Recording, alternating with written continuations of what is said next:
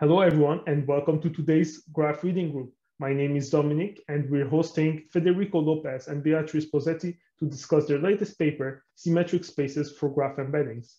In this paper, they use notions of hyperbolic manifolds to embed node features in a graph and improve node classification and link prediction. If you want to join the reading group yourself, you can check the link in the description where you will find our Zoom link, our Slack channel, and even our Twitter handles. And you can follow us to keep updated on the latest news in graph neural networks.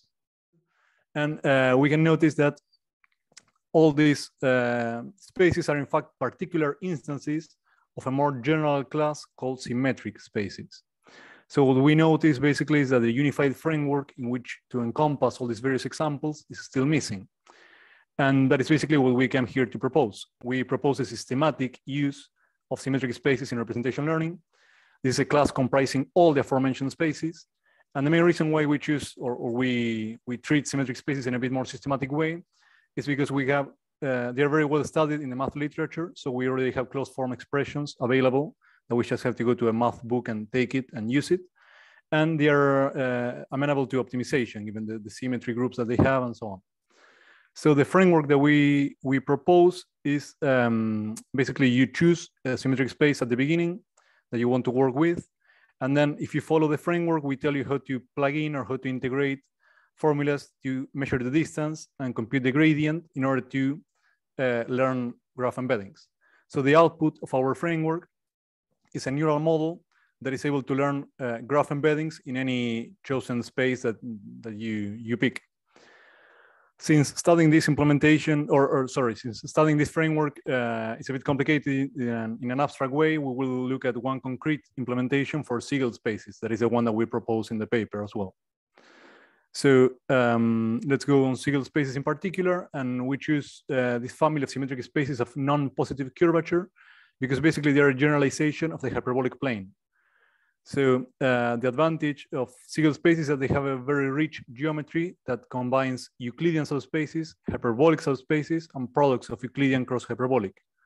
So the main thing in a way is that in one single space, you can have the best of the two worlds that is combining these two different geometries into one unified way. That's why we consider them an excellent tool for learning embeddings of complex networks, because they can automatically adapt to dissimilar graphs without any a priori knowledge of the internal structure of the graph. So the way we represent the points in the Siegel spaces is not by using vectors, usually imagine this is a graph, and for each node in the graph, instead of having one vector embedding, we will have one matrix. This is gonna be in particular a complex symmetric matrix. This means that it's a matrix that is symmetric, and it has real and imaginary components, right?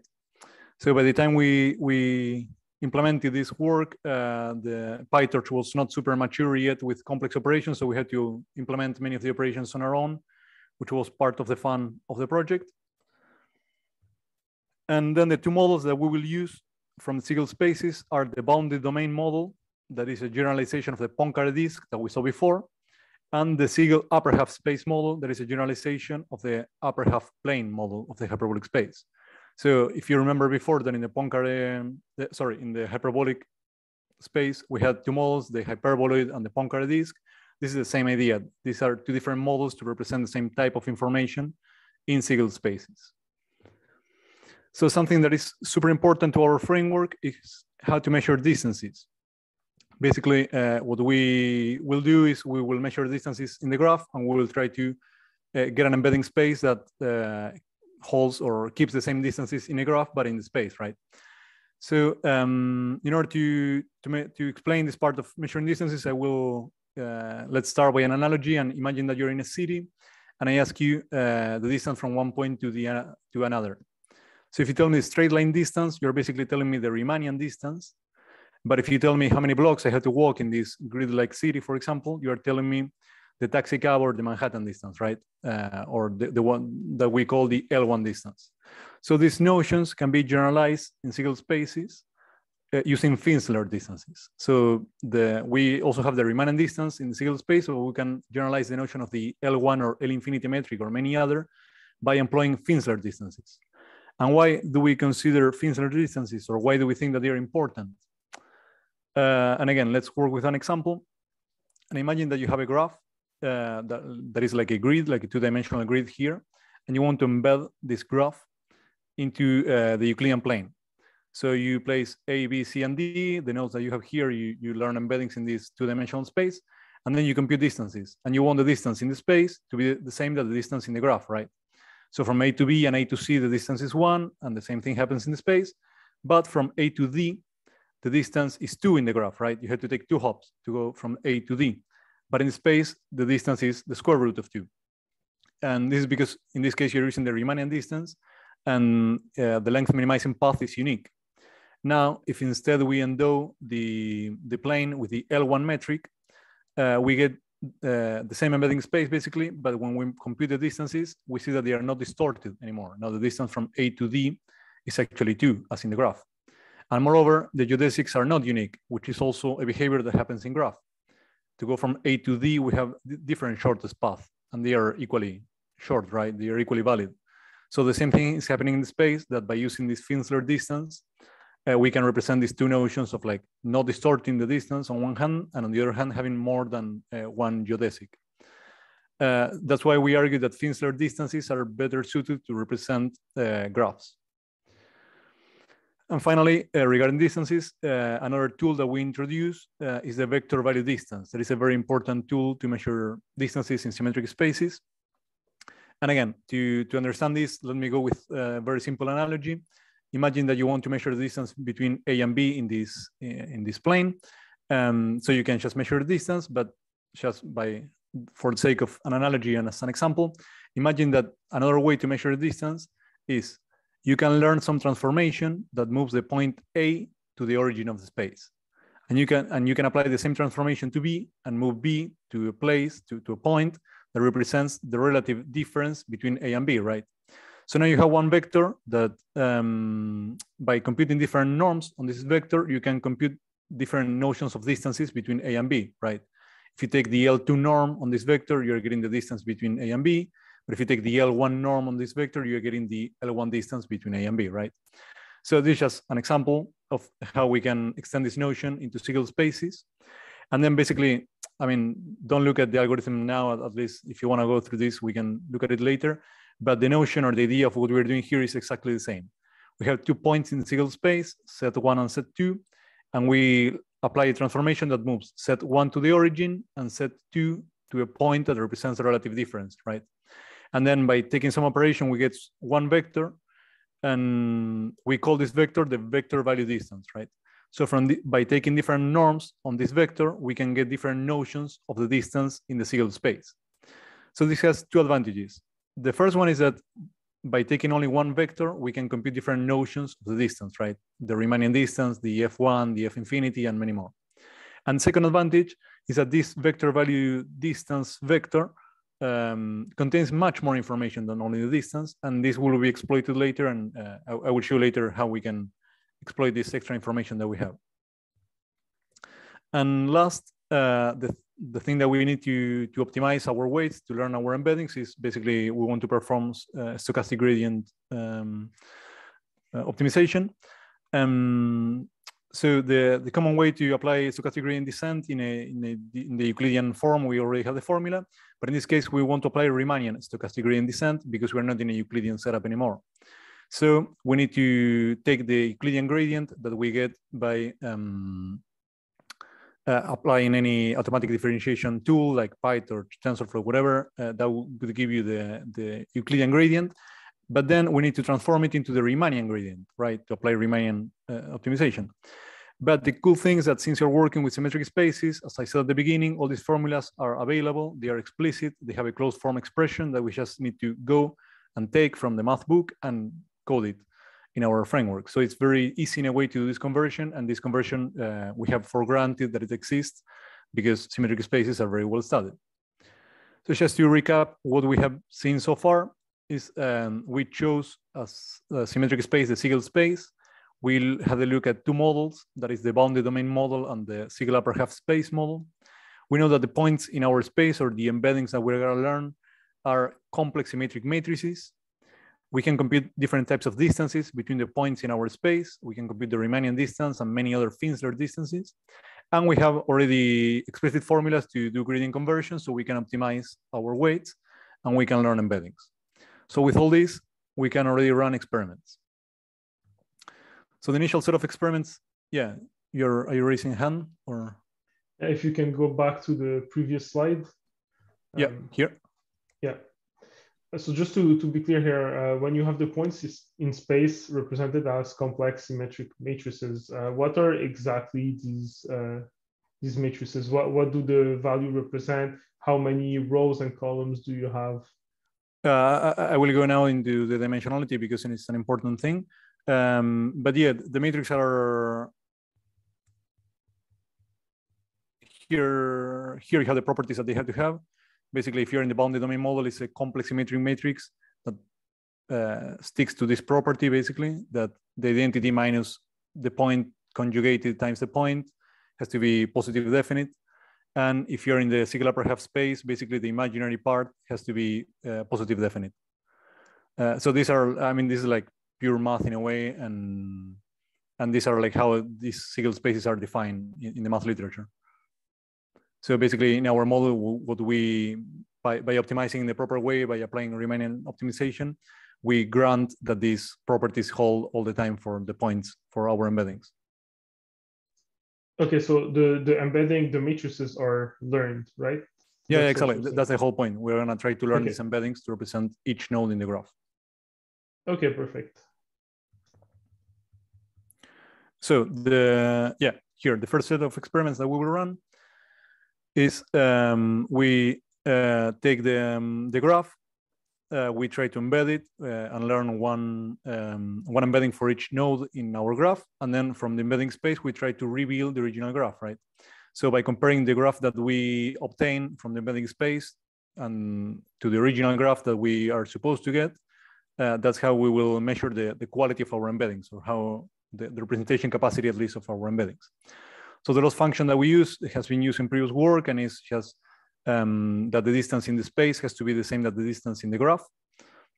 And the two metrics that we track, it's a global metric that is distortion, and it's basically computing the distance in the space and comparing it to the distance in the graph and between each pair of nodes, right? So this is a global metric because it tracks from each node to any other node how well we can represent the distances. And then the average precision is basically how good are we at rebuilding the one hop neighborhood. So the idea is that the closest nodes in the graph should be the closest points to you in the embedding space, right? So by tracking these two metrics, we get a global and a local notion of how well we are rebuilding the graph. And then we compare our approach to Euclidean hyperbolic baselines, Cartesian products, that was the state of the art before, and to the SPD manifold, that is the symmetric positive definite manifold, matrix manifold. So initially we run experiments with synthetic graphs.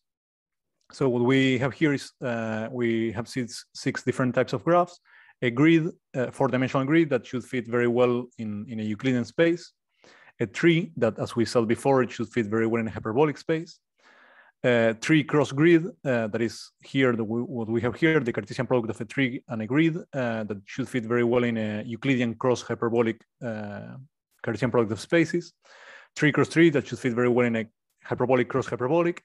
And then finally, we have two rooted products that these are a bit more interesting because you have a tree that at each level has a grid. So you have, like, in a very intertwined way, you have tree-like and grid-like behavior, or hyperbolic and Euclidean behavior in a way, right? And the last one is the opposite, right? A grid that has at each node a tree hanging.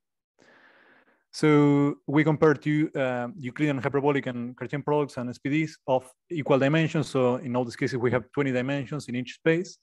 And we compare two Siegel spaces that have matrices of 4 times 4 in this case, to answer the previous question. So having a matrix of 4 times 4 that is complex, so that means that has real and imaginary degrees of freedom, but is symmetric, that gives you 20 degrees of freedom, basically. So you have in each of these, in these spaces of rank 4, you have 20 dimensions, and that's why we compare to Euclidean spaces of 20 dimensions. And then what we notice here is that we run the experiments with the Siegel model, with the bounded domain model, and with Riemannian, Finsler infinity, and Finsler 1 metric. And what we see is that with the Riemannian metric, we can match the best geometric space. So basically, with the Riemannian metric here, we work as well as Euclidean, but here we work as well as hyperbolic. But in this other graph, we work as well as hyperbolic cross Euclidean, and in this order we work as well as hyperbolic cross hyperbolic, and so on. So basically, with one single space, we can tie the best performance of many different spaces in their best performing graph. So that is already very good news, right? But once we endow the Siegel space with a Finsler metric, that is the one that we argue that should be much better at representing graphs, we can significantly outperform all the baselines in pretty much all the graphs. So something that is pretty cool here is that in the 4-dimensional grid, having a space of rank 4 fits perfectly. So with the Finsler 1 metric, we can achieve a perfect distortion. That means that all the distances in a 4-dimensional grid are preserved exactly the same in this space of rank 4, right? And then in many other cases, again, we don't achieve a perfect distortion, but still we can outperform the baselines by significant differences. And once we look at real world data sets, we have here this like same metrics, same baselines. And the graphs are, this is a graph of cities in California. This is a graph of diseases that share some sort of genetical, they have some sort of genetical overlap. This is a graph of PhD students and advisors. And another graph of cities in Europe, and a graph derived from Facebook from social network that is pretty dense. And again, we have very similar results to the previous case, that with the Riemannian metric, we can achieve a very good performance across many different graphs. But with the Finsler 1 metric, we can outperform all the baselines. And this shows the strong reconstruction capabilities of the symmetric spaces also for real world data. So it's not something that works on toy experiments, but it works on real world data. That's the cool thing. And then, of course, we have a reviewer too saying, what about high-dimensional spaces? Because we're only using matrices of 4 times 4, and we're comparing to 20-dimensional spaces. So maybe that's not large enough. So we're running experiments with much larger spaces. In this case, we're using matrices of 17 times 17. And this is the equivalent of using a 306-dimensional space. So what we notice here is that, of course, as we increase the dimensionality of our models, our results become better. But the interesting thing is that by using spaces of rank 4 only, which is equivalent of 20 dimensions, we can already outperform the baselines with 306 dimensions in many cases. So this, again, shows the importance of choosing the right geometry instead of just increasing the dimensionality of your model. So this is also very interesting and a nice result, I think. And yeah, Dominic or...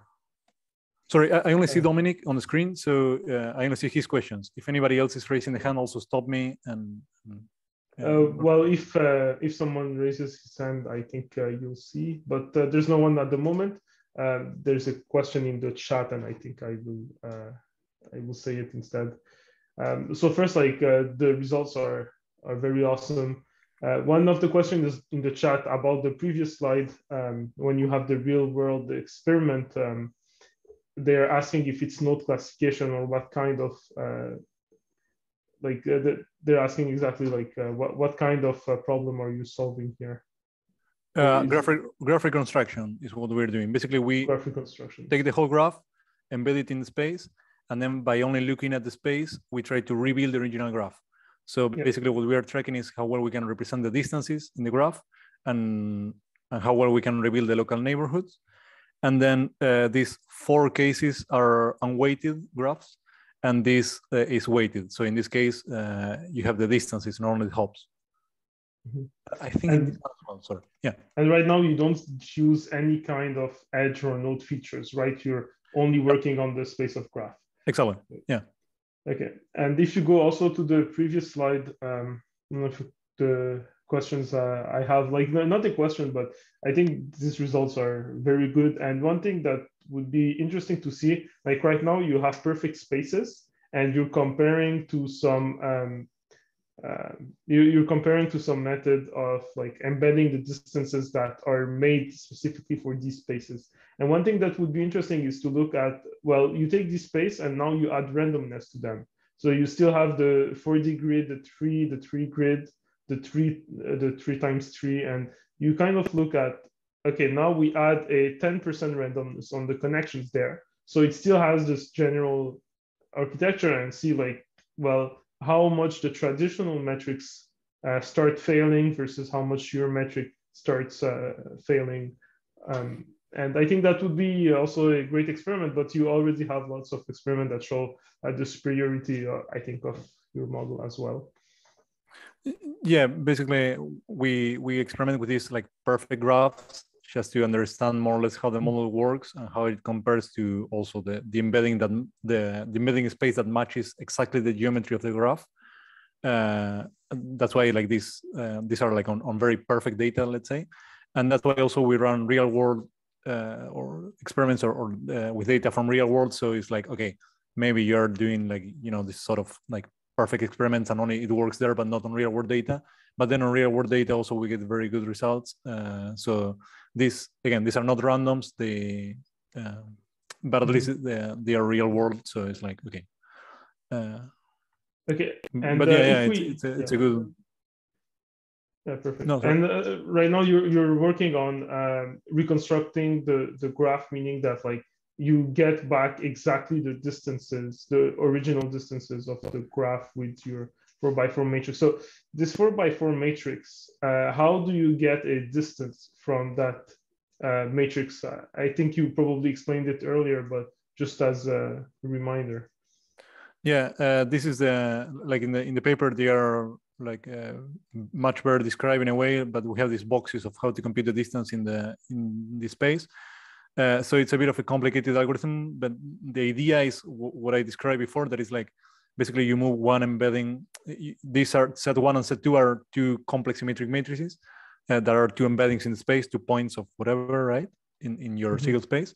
So what you do is like you try to move you move one to the origin of the space, and you move the other to somewhere that represents the relative difference.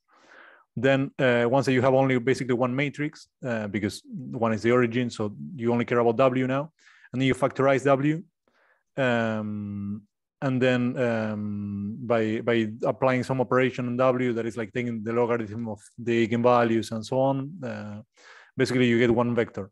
And then from this vector, like the details are written here. I don't know if that's important at this moment, but the idea is that from this W, by playing with the eigenvalues, you get one vector. And this vector is the vector value distance. So by taking the different norms on this vector, you get different distances. So basically, I have this vector of n values. If the rank of the space is 4, then this vector will have 4 entries. And then if you take the Euclidean norm basically from this vector, you get the Riemannian distance. If you take the L1 norm on this vector, you get the Finsler 1 distance. And if you take the L infinity norm on this vector, you get the Finsler infinity distance. Okay. Yeah, that's very interesting that you can kind of compress, you take a very large graph and you can compress all distances into like this small matrix. It's like for each node in the graph, you have one matrix, right? It's like any embedding algorithm that for n nodes, you have n embeddings in space. Yeah, so that's kind of nice. So for each node, you only have this 4x4 matrix. And I know there's a lot of work right now regarding like developing positional encodings in graphs. Like, for example, using them for fully connected transformers. Many of the methods either use like shortest path distances or diffusion distances, or directly use the eigenvectors. But here you have something, I think, that really compresses all the notion of distances into a very small matrix. And do you think it could be used as a positional encoding to help graph neural networks and graph transformers understand the distance between each pair of nodes? The only thing that I wonder in that case is that this conveys the distance in a very nice way and in a very compact representation, but at the same time the geometry that you're working here is this non-Euclidean geometry. So if you want to use this into an Euclidean setup, then you had to do some trick in between to like convey the same information, like to translate, let's say, from this non-Euclidean setup to a Euclidean setup, in case that you're using just like a transformer based on Euclidean operations. But yeah, we'll see now later some like downstream task where we try to extract a bit more like Euclidean-like information from here. So I continue, or? Yeah, you can go on. Yeah, thanks. And then again, if I don't see the question, just open the microphone and interrupt, and it's not a problem. So okay, we close this. That yeah, we have like these nice results even compared to high-dimensional spaces, and then we can try to analyze the embedding space, because we get this embedding space again with this richer structure given the symmetric space. So we propose one rather simple tool. The idea of this tool is just to showcase how this can be used, and then there are even more interesting properties in a way to extract from here. But again, as we were saying before, every time that I compute the distance between any 2 points, I get one vector. And then from this vector, I compute the distance, right? But this vector, what I saw before is that it contains much more information than just the distance. So by analyzing this vector in itself, every time you take any distance between pair of points, you can get extra information for free, basically. So what we do is we take a two-dimensional case, like a matrix of 2 times 2. We embed the graph there. We compute the distances. We compute all pairs of distances in the embedding space. And then by, sorry, not all pairs, but we compute the distance from each node to their neighbor. So we can get a vector for each edge. And then we just look at the angle of the vector. So this vector is going to be between 0 and 45 degrees, or p/4, right? So by getting this vector, we can color, we get a color assignment based on this vector. So like what I'm saying here is like, I take the distance between these two nodes in the space, right? This gives me a vector. I look at the angle of this vector that is always going to be between 0 and p/4. And given this color scale, basically I put, if it's 0, I put yellow color. If not, I put blue color, right? So by analyzing this over different types of data, what we get to notice is that if you look at this graph, for example, you have a tree where grids are hanging from every node. So we get that we can see that the grid edges, the edges from the grid, they get one color assignment, while the edges that belong to the tree, they get a different color assignment. So that means that the angles of the vector value distance are completely different. Again, if you look at this example, we have a grid where trees are hanging, and the same thing happens. The edges that belong to the grid, they get one color assignment, while the edges that belong to the tree, they get a complete different color assignment. That means that the angles of the vectors are very different. So what this is basically telling us is that the edges or the points that belong to the tree are falling into the hyperbolic subspaces of the Siegel space, while the edges that belong to the grid are falling close to the Euclidean subspaces of the Siegel space. And we can use this idea to analyze real-world data. So I go, Dominic. So the idea here is that we can look at the plots of the real-world data, and we can look at the edges, and we see that some edges get more like yellowish color, that they are falling close to the hyperbolic subspaces, while other parts of the edges, other parts of the graph, they fall into the Euclidean subspaces. Yes, Dominic. Yeah, so here you don't use any node or edge feature. So basically it's only regarding the graph structure. And one thing, like if we look at the first graph, like this one here, well, what we can see is that it's perfectly symmetric. This branch is exactly the same as this other branch. But then if we look at the node of the edge coloring, well, this edge color is different than this other one and this other one and this other one, despite them being perfectly symmetric. So what does it mean really to have this angle, and why are other parts of the graph that are perfectly symmetric to that edge, well, do not get the same coloring? Also, basically, in this case, what we are doing again is we are embedding the graph without telling anything to the network, without saying like this is a grid, this is a tree. Like we just embed the graph, and by optimizing the loss function that we saw before, the model automatically learns to place some parts of the graph close to the hyperbolic subspaces and other parts close to the Euclidean subspaces. And by using this coloring tool in a way, or this coloring idea, what we get to see is basically that difference. So yeah, what you're saying is correct. And then in this case, I don't know, like basically the network is assigning here, like it's placing this close to the Euclidean subspace, and because the network chooses to do so. And yeah, that's what the coloring is showing. And yeah, it only does it for this edge and not so much for the others. So yeah, I cannot tell you why. Like, I mean, this is like a very simple embedding, and I don't know why in this case this falls into the Euclidean subspace. But for example, in the other cases, we can very easily see that the difference is very, you can distinguish very well the difference between the tree-like parts of the graph and the grid-like parts of the graph. In this case, this is just a tree, so everything should fall into the hyperbolic subspace, and for some reason this doesn't. But yeah, I couldn't explain why. Like, this is just like a decision of the embedding. Maybe it wasn't necessary, and still, like, by placing this into the Euclidean subspace, it could preserve the distance anyway, so it wasn't necessary. But that's my hypothesis. Like, honestly, I don't know. The cool thing in a way is that by embedding larger graphs, we can also discover, like, for example, communities in a way, or like parts of the graph that behave a bit more like grids, or that are very well connected, whereas the parts that are not so well connected and they behave a bit more like a tree, they fall closer to the hyperbolic subspaces.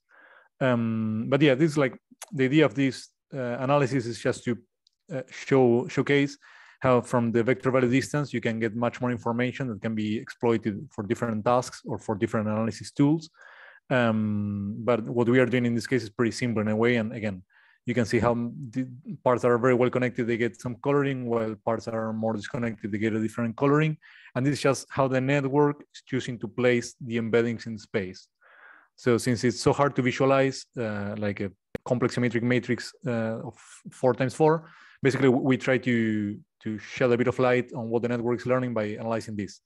And again, this is just one example of many different things that can be done. Okay, thanks for the answer. Just like a hypothesis, maybe it has to do also with the coloring that you use. Maybe instead of from 0 to pi divided by 4, the coloring is from 0 to max. Because it seems that in these examples it could be, because these are more like toy examples that we did at the beginning. Yeah. So yeah, it could also be that. And there's one question on the chat asking, like, what does the measure of the angle mean? If I'm understanding correctly, it's kind of a projection on the hyperbolic space, and the angle is like how badly it fits on that space, right? Yeah, for that, I don't know if Bea is here. Yeah, so not quite. So it's like the point that this vector that Federico was presenting before was really at a well-defined angle. Like, so for example, when you compute the L1 metric, you need to know what is the horizontal and the vertical. So if you rotate the plane, you change the L1 metric a lot. So the horizontal is well-defined for this vector, and this angle is really the angle with respect to the horizontal direction. And this has a geometric meaning in the geometry of symmetric spaces, but that goes a bit in the direction of finding the hyperbolic planes and the flat subspaces. But so this angle is really like, this is a vector in the plane that has an angle with the real line. And that's what that angle measures. Okay, thank you. Can I ask a follow-up question? Yeah. Sure. So like, okay, so if you're in a multi-dimensional space, like, do you just basically fix one of the axes, and that's kind of the axis you kind of compute the angle with respect to, or like, you know, how, because you could pick, like, here you could pick the y-axis, for instance, and you get another angle. So that's what I'm confused about. Yeah, that is right. So like in R2, it's basically, there is a easy function between the angle with the vertical and the angle with the horizontal. So it's basically the same information. But it's true, we also have experiments in much higher rank where the vector is a vector in Rn. For example, the experiments that Federico was presenting before was for 4x4 matrices, and then we would have a vector with 4 entries. And in that case, we're also analyzing various projections on various axes and measuring various angles and see what is which kind of information this recovers from us, for us or for the graph. Cool. Thank you. Yeah, Bea is a co-author of this paper and the mathematical mastermind behind this. So the math questions are usually for her. Now we will have a look at two applications that we do for like basically we embed this graph, and again the task that we were performing at the beginning was graph reconstruction. That is just a task that we do to understand the representation capacities of our framework of our embeddings. But the idea is not to embed graphs for the sake of embedding them, but to do something with them. So in this case, we present you downstream tasks that can be profit from a much better representation capacity. So the first one is recommender systems. And again, the idea in recommender systems is to usually you have a set of users and a set of items, and you try to mine this matrix of users and items. But we can also look at this matrix as a bipartite graph. So you can have a bipartite graph of users on one hand and items on the other. And what you try to do is edge prediction, basically, and try to predict the new edge, or basically which item will like the user. So for that, we optimize this distance-based loss function, in which we try to place items close to users that we know that they have liked in the past, and items that they did not like far away from them, right? And again, we compare to the same baselines than before in, again, 20-dimensional case, and we analyze 4 different recommender systems datasets. And again, we have very similar results to before. We see that the system learns to model the user's preferences by embedding them in the space. And then in 2 datasets, the Riemannian metric works very well. And the other 2 metrics, in the other 2 datasets, sorry, the F1 metric works pretty well. So the idea of this simple task, in a way, like I know that for recommender systems, there are much more advanced tools, but the idea is to showcase again how a downstream task can profit from the enhanced representation capacity of the method, and how flexible it is also, that by just optimizing any distance-based function in a way, you can get already a very good representation of the graph, and downstream tasks can profit from it. And another task that we do is node classification. And again, this idea is to, this is not the graph neural network type of graph classification that is based on features, but in this case, we try to classify only based on the graph structure. So basically we take a graph where we know that some points belong to different classes, and we embed this graph as it is in the embedding space. And then again, what I was talking before with Dominic on how to extract some sort of Euclidean information from here. And each embedding in this at this point is a complex symmetric matrix. So what we do is we map this complex symmetric matrix into a flat vector representation. And then once we have this flat vector representation, we can feed a regular classifier and try to classify. And again, we have very good results with the Siegel upper half space model with the Finsler 1 metric across 3 different data sets. And the idea is to show how the embeddings capture the structural properties of the data set, and how this information, again, can be exploited into downstream tasks. And most importantly, how we can integrate these Riemannian symmetric spaces tools or embeddings with classical Euclidean layers. Again, this operation is not that trivial, and then we can go through it with a bit more of detail, because this is not just taking entries of the matrix, but it's it's similar to applying the like a logarithmic map and trying to map in a way the points to a flat representation, and then from there try to extract the vector. So going back to the general framework that I was talking at the beginning, everything we have seen so far is one concrete particular implementation on Siegel spaces. But what we propose in the paper is not only that concrete implementation, but a more general framework. So the framework goes in the following 3 steps, basically. The first one is choosing one Riemannian symmetric space and a model of it. And for our implementation, again, we chose the Siegel space, but there are 11 infinite families of symmetric spaces. So you can choose any that you like. And then by following the framework, we know that all the tools are already available. We know that all the formulas are already out there. So we just tell you how to take the formula and plug it in order to achieve a differentiable distance function that is going to be based on the vector value distance that we just saw before. And we also tell you how to perform Riemannian gradient-based optimization by just transforming the Euclidean gradient into the Riemannian gradient. And the output of this framework, again, is a neural model that can learn graph embeddings in the chosen space. So the framework in the paper looks a bit more like this, where these are like basically toolkits that tell you which tools you need to get once you choose your symmetric space and where to plug them in order to get the differentiable distance function and to be able to perform gradient-based optimization. And as a summary of what we saw today, or summary of the paper in a way, again, we present a general framework for embeddings in symmetric spaces. And along with this framework, we present two tools. One is the Finsler metrics that we argue that they have better representation capacities for graph embeddings. And the other is the vector value distance. That is, it helps us to compute the distance, but it also carries much more information than just the distance. And it can be used as a tool for graph analysis. And then the implementation that we saw on Siegel spaces in particular, these are matrix models of the hyperbolic plane that we saw how they tie or outperform the constant curvature baselines on different tasks. And the cool thing of this approach is that it doesn't require any previous assumption on geometric features of the graph. We don't pre-analyze the graph and then choose the space. We just throw the graph into the network, and the network automatically learns how to place different nodes either in the Euclidean subspaces or in the hyperbolic subspaces. And we also show how the approach offers flexibility and enhanced representation capacity that can be exploited for downstream tasks. So that's it for the presentation, and let me know if you have any further questions. Thanks a lot for the presentation, Federico. It's very interesting, and I think it's a very great way of taking something as complex as the graph and projecting it into a space that's easier to use. I have a couple of questions, but first I would like to ask the audience if they want to ask their question before I jump in.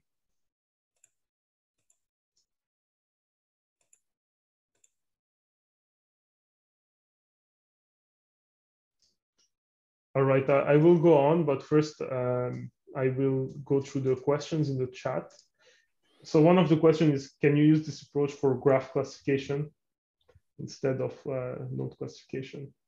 Yeah, we haven't tried any graph classification task, but the idea a priori, I could say it's possible.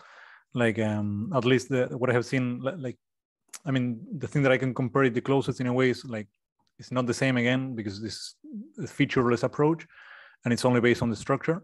But if you think of graph neural networks, when they do graph classification, at least the simplest approaches, that is like once you get the embeddings for each node, you take some sort of pooling operation for the whole graph, and then you classify based on this final embedding in a way.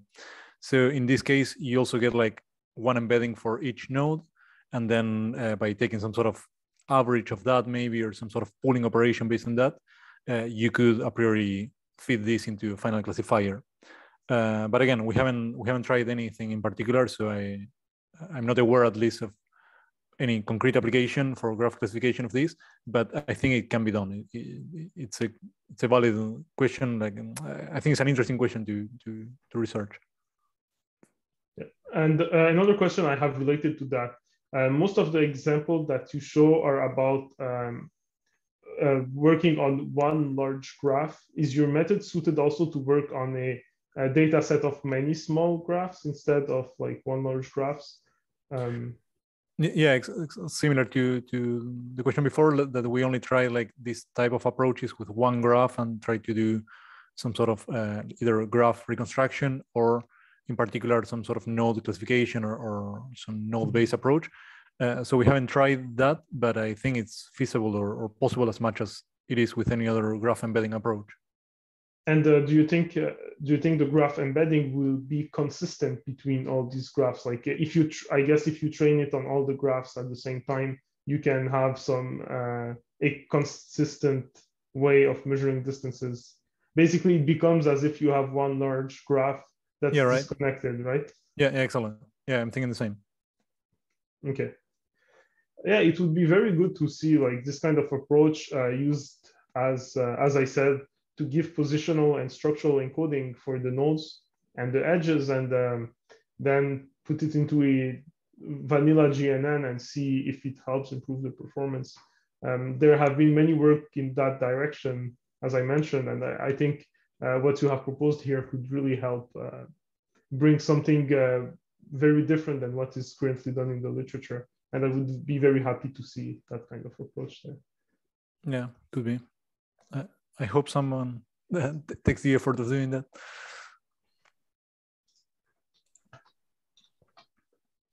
Another question in the chat is if you have tried your method on multiplex networks, which I'm not sure exactly. Ili, can you explain exactly what you mean by that? Yeah, sorry, I'm not aware of what is a multiplex network. Can you hear me? Yeah. Yeah. Great. So I was thinking about multiplex networks like multi-relational graphs, like you have two different layers of connections between the same nodes or different types of nodes. Yeah, I think it could be used. I mean, like follow-up work, yeah, but it's not exactly the same. But in a very similar line, basically, what we did is we in a follow-up publication that we had of this work in a way is we apply this pretty much the same method on a slightly different manifold, but like the same idea in a way on multi-relational graphs on knowledge graphs. And so in that case, you need to be aware of which type of edge you're dealing with, right? It's not just connecting like two nodes, but it's like you need to know why these two nodes are connected, or like have some sort of feature or some sort of information about the relation. And it worked pretty well. That's another work. It's not this paper, it's like the follow-up paper. But yeah, we try basically a very similar approach based on all these tools that we presented here, but for multi-relational graphs, and it worked pretty well. And again, the advantage is that in this, basically in a multi-relational graph, you have like one node that can, I don't know, be like in a hierarchy regarding some relationship, but it can be more like in a grid regarding a different type of relationship. Or you can have, you know, in a cycle in a different type of relationship or whatever. So by using these approaches with these spaces that are very expressive because they have different geometries combined, you get advantages because the same node can be in one place that can be like interpreted as a hyperbolic plane in one way, but in a Euclidean plane in a different way. So that's in a way pretty powerful. So I don't know if it's exactly your question, but these tools have been applied in that by us again in basically the very similar setup. Yeah, that makes sense. Thanks for your answer. Yeah, and my interest would be like how we could combine these two different embeddings into different like spaces that you are showing for the same node, and how then you are combining this information to have, let's say, the final node representation for the same node that is having different connections in two different layers. But yeah, maybe in the future we can follow up your next publication. That would be great to look up. If I can go on with another quick question, like you are preserving the distance very well between the two different nodes. So do you think that this can help also to have better accuracy on link prediction? Better compared to, I mean, that the performance can be for node classification or some other downstream tasks? Yeah, just a bit of like an advertisement first, like the question regarding the previous question. This is the paper, vector valence distance and zero calculus in the space of speedy matrices. This was a paper from in Europe now in 2021. And in this paper, we do the idea of like using the relationships. So in case you want to check that out. And yeah, coming back to the current question, yes, in this case, basically what we are doing is link prediction. By mining the distances in the space, what we are trying to do is a link prediction task between users and items. And by getting a better representation capacity of the nodes and the distances between them, in this case, we can achieve a better performance in this task. So yeah, the idea of like a better representation space, a better embedding space helps you in the final task, but it's still a kind of valid question or like something that I also wonder is it really depends on how much the task is associated to the structure of the graph. So in some cases of what I have seen, at least in graph neural networks, sometimes if you like put a much better space to represent the features or the embeddings that you're getting in each layer, that doesn't really help in the end the prediction task, because your prediction task doesn't depend so much on representing the graph in a very good way. Maybe with just representing close neighborhoods, that's enough, and you don't need to represent the whole graph as a whole in a very accurate way. But in some other tasks where the whole representation of the graph is very important, then this tool is very useful, right? Because you can achieve like a very low distortion based on on how you represent the nodes. So yeah, I hope that kind of answers the idea of like, yeah, this should help in some cases for link prediction. Yeah, great, thank you. A follow-up question regarding that. One of the work that I do the most is involving molecules and molecules, proteins, and try to predict, for example, their 3D structures. In the work that you're doing right now, you're preserving the distances in the graph. So you have many metrics of distances, the L1, L2, L infinite, that when you project it into a manifold, you try to preserve these distances. But suppose that you have done a quantum simulation that gives you the 3D distance, like the real Euclidean distance between the atoms in the 3D structure of the molecule. Can you use your method to kind of learn, to directly like learn a mapping between a molecular graph into a 3D structure, like directly with the low parameter budget, basically? Yeah, I'm not really sure if I fully understand the problem there. I mean, what you could do is like you could embed this molecule once you have some sort of distance, and in the method should, or this space at least, should be able to represent it in a much better way. But then your problem, in fact, is like matching this 3D structure to something else.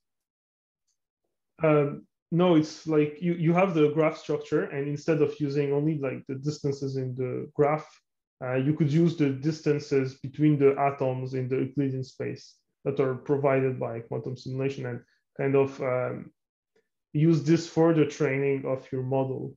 Yeah. So that way, the model that you're developing could be kind of could learn to generate 3D structure in a very simple way, in some sense.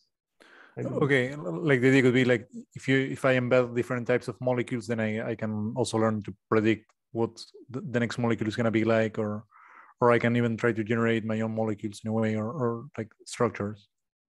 Yeah, generating the 3D structure from the graph by using the distances in the 3D structure. Doing, for example, what AlphaFold has done by predicting the 3D structure of protein from the sequence.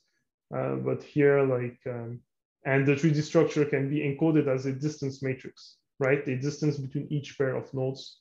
So the question is just like, can this fit into your current framework, like using this kind of distance that's outside of the simple molecular graph?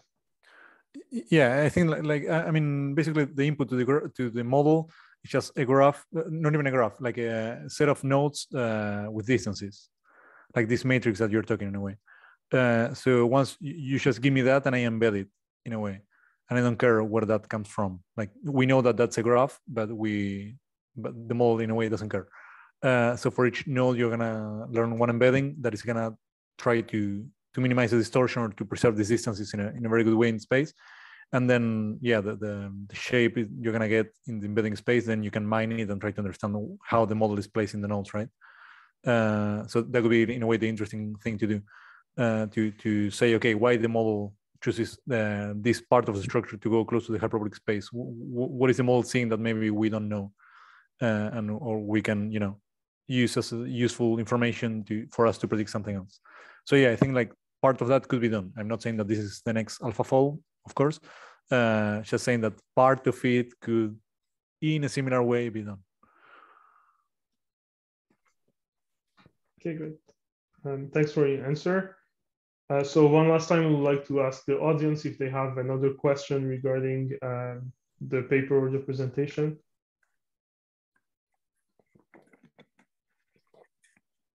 I have a question. I wanted to ask about the expressiveness. Do you have any experiments that if it can distinguish between two graphs? But I guess you didn't have graph embedding, so it may not be related, but still, if the parts of the graph are symmetric or something like this, can you distinguish between them? I mean, we haven't done any of those type of experiments, but I think, yeah, it's similar to the graph classification task, right? In a way. So yeah, I think like it could be done in that sense, but we haven't done it in particular.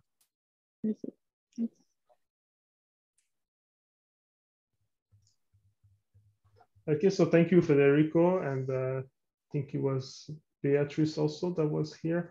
So thank you a lot for the presentation, and like we really enjoyed the discussion here.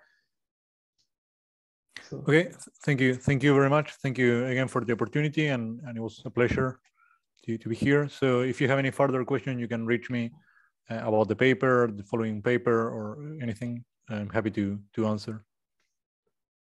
Okay, thank you. We're very happy to have you here, and the presentation will be available on YouTube as soon as possible.